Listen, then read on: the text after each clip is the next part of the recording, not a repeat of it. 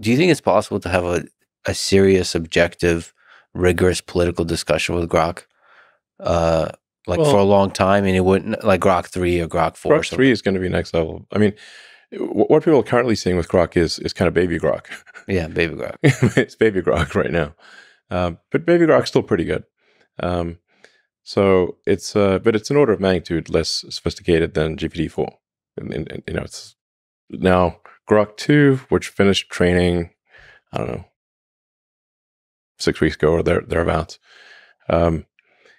Grok 2 will be a giant improvement, and then Grok 3 will be, I don't know, order of magnitude better than Grok 2.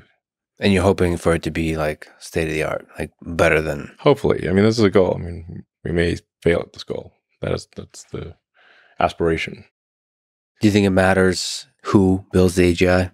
The people and how they think and how they structure their companies and all that kind of stuff? Yeah, I think it matters that there is a.